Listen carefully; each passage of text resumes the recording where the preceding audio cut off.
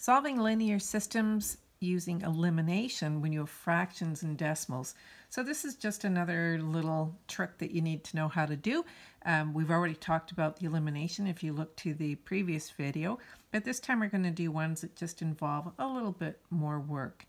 Once you see how to do them, you're going to laugh. It's easy, easy. Okay, so we have decimals. And sometimes this will happen when you have a word problem that has money in it, or fractions later when you're doing mixtures of substances or something. So we need to eliminate, but we want to get rid of the decimals and the fractions before we begin.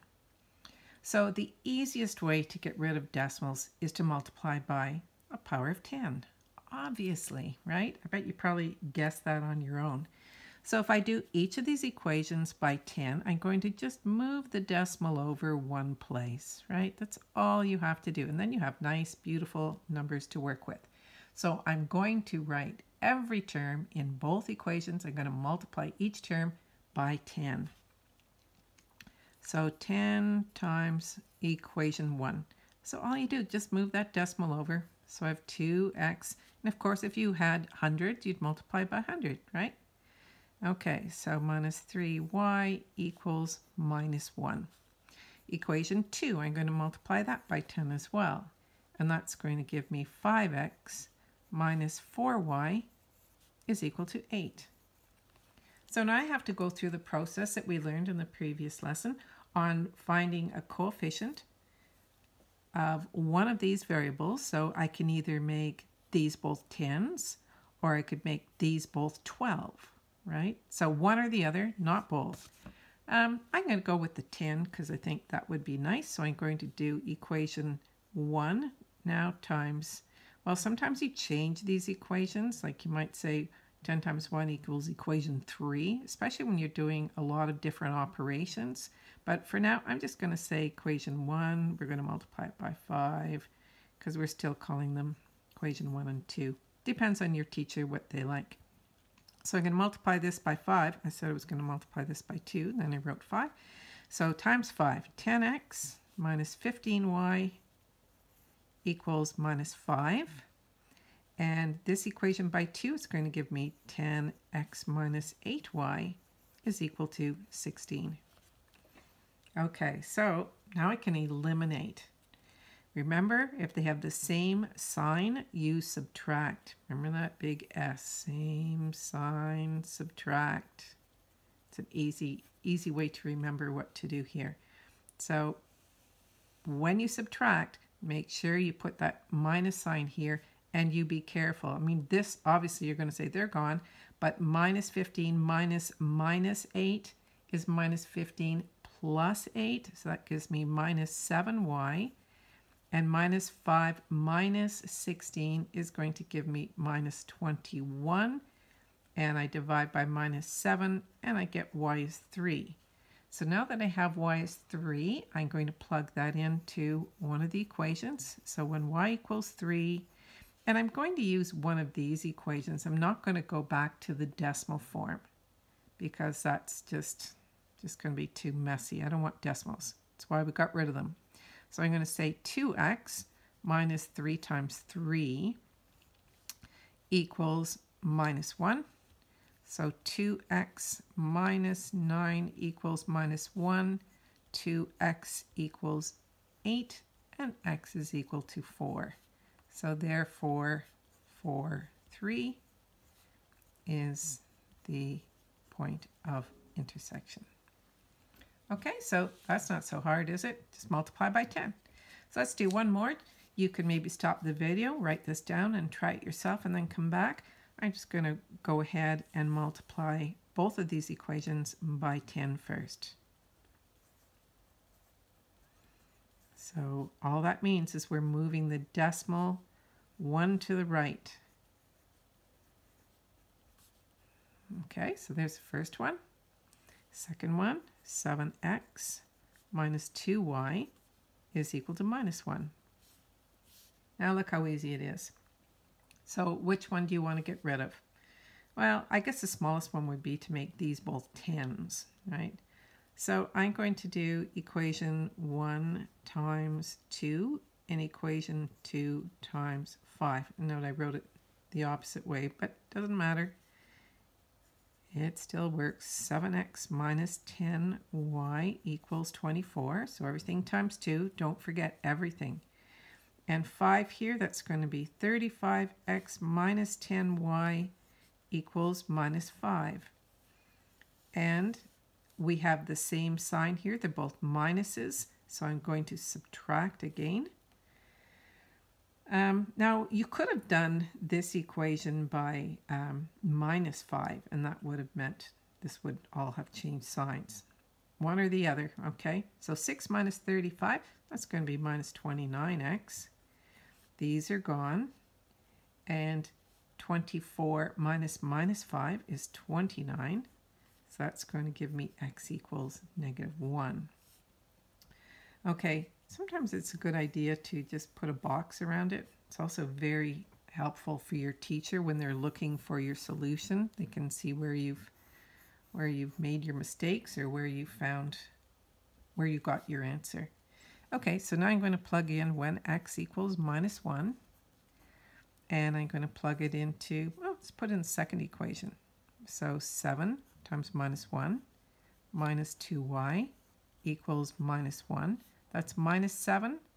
I bring it over here. I'm going to add 7. So that's going to give me 6. And now divide by minus 2, both sides. Don't write that out all the time. As you get better at these, you're going to just, you need to show your work, but you don't, depending on your teacher, I would not require this step to get to this. I would just say y equals minus 3 would be fine. So therefore, don't forget your concluding statement. Make sure you put them in the right order. It's also a common error, is the point of intersection. Okay, so let's move on now to the fractions. Everyone's always afraid of fractions for some reason, but we'll dispel that myth. We shall make it easy. How do you get rid of a fraction? I'm sure you know what to do. So I've got 3 here we're going to do. Each pair is a system. So I'll just make a little line here. So if I wanted to get rid of the fraction here, what you want to do is multiply by the common denominator. So the common denominator of 3 and 4 would be 12, right? So I'm going to multiply each term in this equation by 12. Let's see if I can squeeze that in here. I'm going to put a 12 here, I'm going to put a 12 here, and I'm going to put a 12 here. And this one, to get rid of the 6 in the denominator, I'm going to multiply by 6, this times 6, and this times 6. And there we're going to have nice, easy to work with. Now remember, when you multiply this, 12 times 4 divided by 3, the 3 goes into 12 4 times. So 12 divided by 3 is 4, and 4 times 4 is going to give me 16a. This one, the 4 goes into the 12 3 times, so minus 3b, and 9 times 12 is 108. Here, the 6's divide into each other once. I'm left with equation 2 will have 5a plus 6b, that was easy, equals 6. So now the easiest one to eliminate, obviously, is going to be the b here. If I multiply this by 2, I'll have 6, and then we can just work our magic. So this equation, we're going to have to multiply by 2. So 2 times equation 1, put it right under. So that's 32a's minus 6b equals 216. Don't worry that the numbers are big. Now I look at the variable that I have made the same. That's these ones here. So I'm eliminating the b's, and the signs are different. Same sign, subtract. Different signs, add. Negative plus a positive would make them 0 b's here. So 35 or 32 and 5, that's 37a is equal to 222. And you probably would want to get out your calculator to do that. And I did that already here. 222 divided by 37 gave me 6. So, see, I do my homework before I do your lesson. So A equals 6. Now I'm going to find B. So when A equals 6, let's use this one. It's pretty easy, right? So 5 times 6, I'm plugging in the 6 here for the A, plus 6B is equal to 6. So that's 30.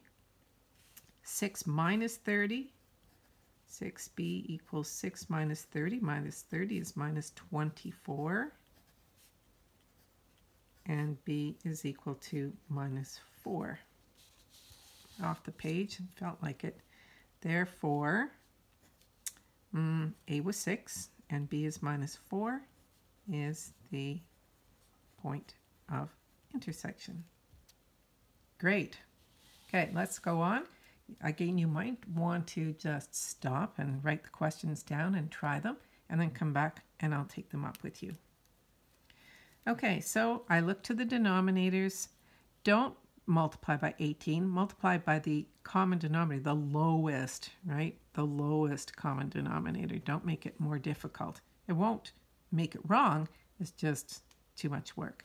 So if I wanted to get rid of a 3, a 6, and a 3, I could multiply everything by 6, right? So I'm going to put a 6 here, and a 6 here, and times 6 here. This one, I'm going to have to change this 1 1/2 to an improper fraction. So that's going to be 3 over 2. So let's just rewrite that one, 3 over 2. Okay, so how do I get rid of 12, 4, and 2? Well, 12, right? 12, 4 goes into 12, 2 goes into 12. So I'm going to put a 12 here. I'm going to put a 12 here. And I'm going to multiply this by 12. So let's go to our next line. So equation 1, once we simplify this, 3 goes into 6 2 times. That's going to give me 2x's. This goes in once, so minus y.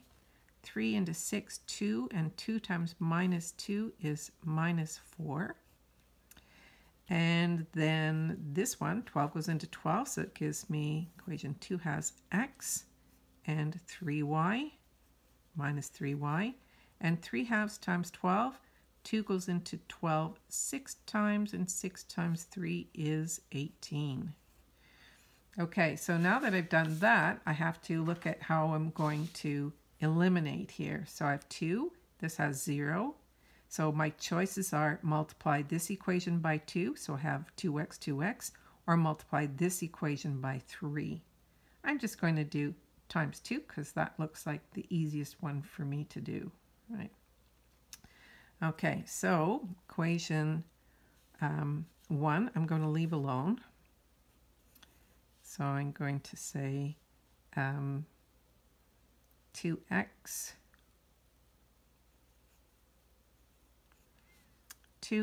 minus y is equal to 4 in equation 2.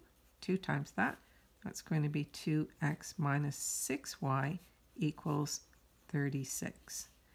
Okay, so now this time the variable I'm going to eliminate has the same sign. They're both plus 2's, so I'm going to subtract. So I put a minus sign here. Minus y minus minus 6y, that's going to be 5y positive. So it's minus 1 plus 6. And 4 minus 36. Oh, I seem to think I've made a little mistake here somewhere. Did I make a mistake? I multiplied by 6.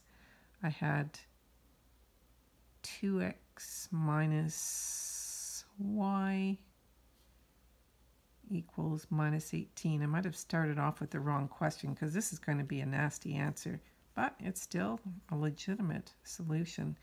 But it was supposed to work out nicer. Let me just see if I copied the question down wrong. X over 3.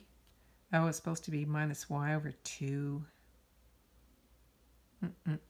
Oh, x over 3 minus y over 6 equals minus 2/3. X over 12 minus y over 4 is 1 1/2. That's 3 halves. Do you see a mistake? Oh, I hate it when this happens. 2 minus 4. 3 into 6 goes 2 times 2 is minus 4. And this is x minus 3y times 12 is 18, is it not? It all looks right. Oh my goodness.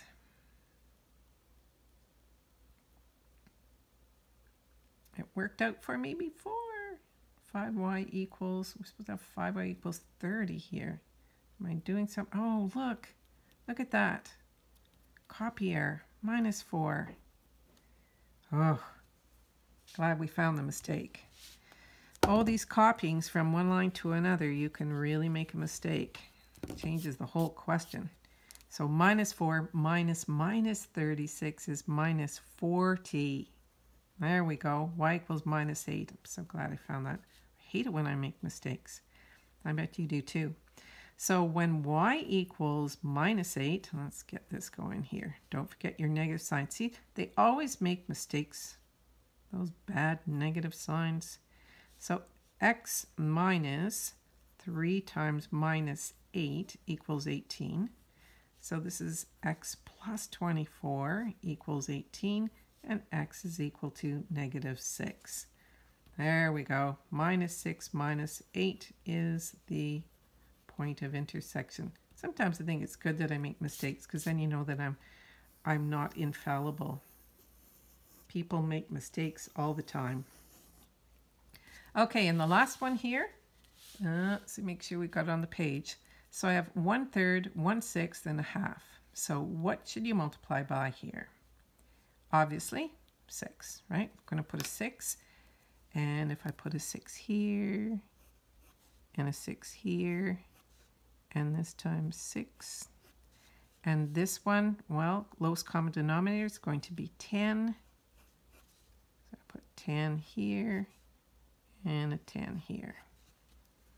Okay, so equation 1 is now going to become 2. 6 divided by 3 is 2, so 2m. This is minus an n equals 6 divided by 2 is 3. And this is going to be, equation 2 is 2m. And this is going to be minus 3n equals 5. Okay, so this one's already lined up, right? I've got my m's here. And they have the same sign. That means you subtract. You have to concentrate when you're doing your math, right? If you kind of let your mind wander a bit, you make mistakes. Okay, so these are gone. Minus 1 minus minus 3. That's minus 1 plus 3 is 2. That's where mistakes happen always, right? These minus minus. And 3 minus 5 is minus 2. So n equals minus 1. And when n equals minus 1, we'll plug it back into, let's go here. So 2m minus a minus 1 equals 3. Minus a minus is a plus. So 2m plus 1 equals 3. Subtract. 2m equals 3 minus 1 is 2, and m is equal to 1. And there we go. 1 minus 1 is the point of intersection. Now don't forget to put them in the right order when you state your concluding statement here. M comes before n, so the set is mn, right? The solution is m, then n, and x and y, and a and b, okay? So that's how you work with fractions when you're using elimination. And this again is grade 10 math in the Ontario curriculum. If you haven't subscribed, please do. Glad that you're all watching and hope you have a wonderful school year. Bye for now.